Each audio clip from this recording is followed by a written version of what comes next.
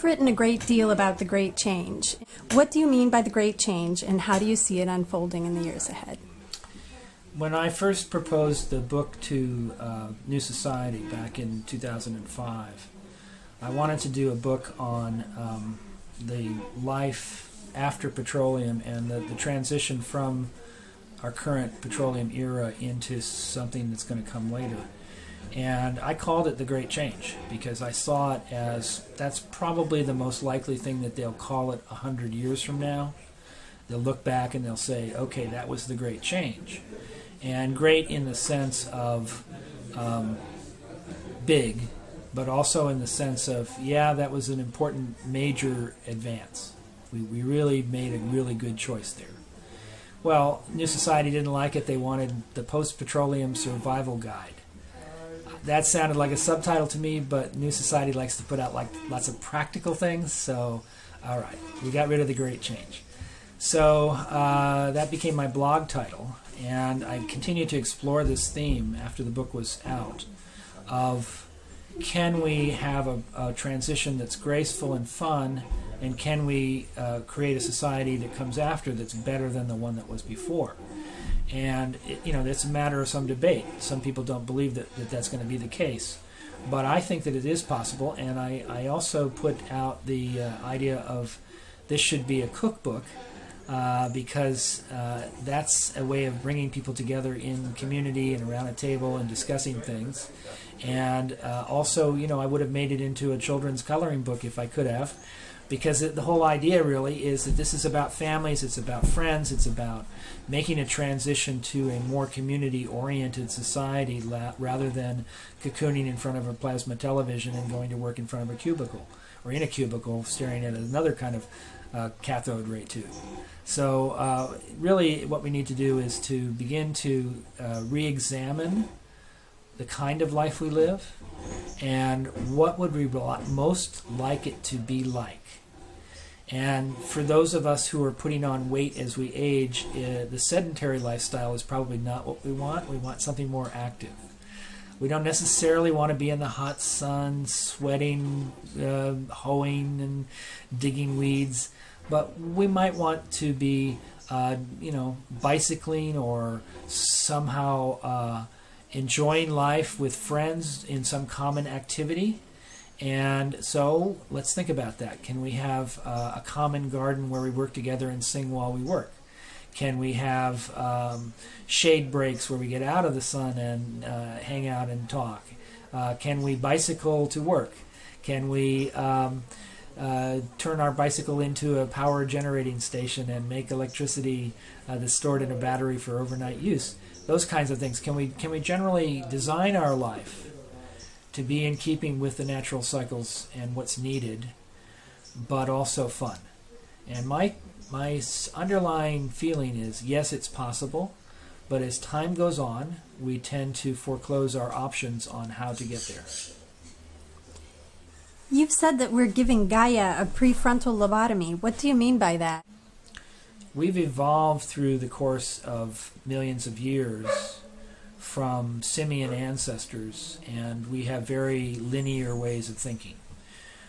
When I'm out on my bicycle, I might be on a mountain bike in rough roads, and where we are in Tennessee, there's a lot of clear cutting of the forest, and so I'll go out on the forest trails, and sometimes it's very rutty.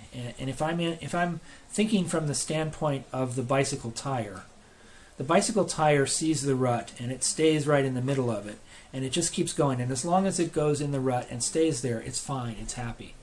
But as soon as it gets out of the rut, it gets very shaky on either side, and it has to cross ruts, and it gets very difficult to ride. Well, I, sitting up in the seat, can see the whole landscape, and so I see where the rut is and where the rough ground is. The bicycle tire can't see that. It just sees straight ahead. It just sees smooth sailing. Well, the bicycle tire is like human intelligence. It's linear. It sees one problem, it solves it. It sees another problem, it solves it. It sees another problem, it solves it, one after another in a succession. Gaia is an intelligence that's nonlinear. It sees the bigger picture. When you jingle something over here, it jangles over there. You can't explain why that happened. They're just connected. The whole thing is an interconnected web. Well, when we begin to destroy pieces of the web, we take out species of frogs or spiders or some kinds of animals or fish, we're losing a piece of the intelligence that makes it a nonlinear intelligence. And that's what I call lobotomization of Gaia. We're going in there without even thinking, without even knowing the consequences. We're removing whole parts of Gaia's brain. And we can expect her to function well when we're doing that. Given that fact, and given all of the other damage that we're doing now to the environment, climate change, and all of the other dire predictions that are facing us now, how is it possible that we can think of a future that incorporates this change in a pleasant and positive way? I often wonder that. I have this, what I call my Houston moment. Not in the sense of Houston, we have a problem, but more in the sense of I was in Houston, Texas when I had this moment, which is, oh, we really did blow it. It really is over. Humans had their chance, their day in the sun, and now it's the swan song time. Bye-bye. Thanks for all the fish. But we're gone. And so you could also say, well, fine, let's enjoy our way out. It's not going to be very enjoyable over the next few centuries, even if we survive, because the temperatures are getting a lot warmer. Climate is changing in ways that are going to be very hard on us. And so we're going to suffer the consequences of previous karma.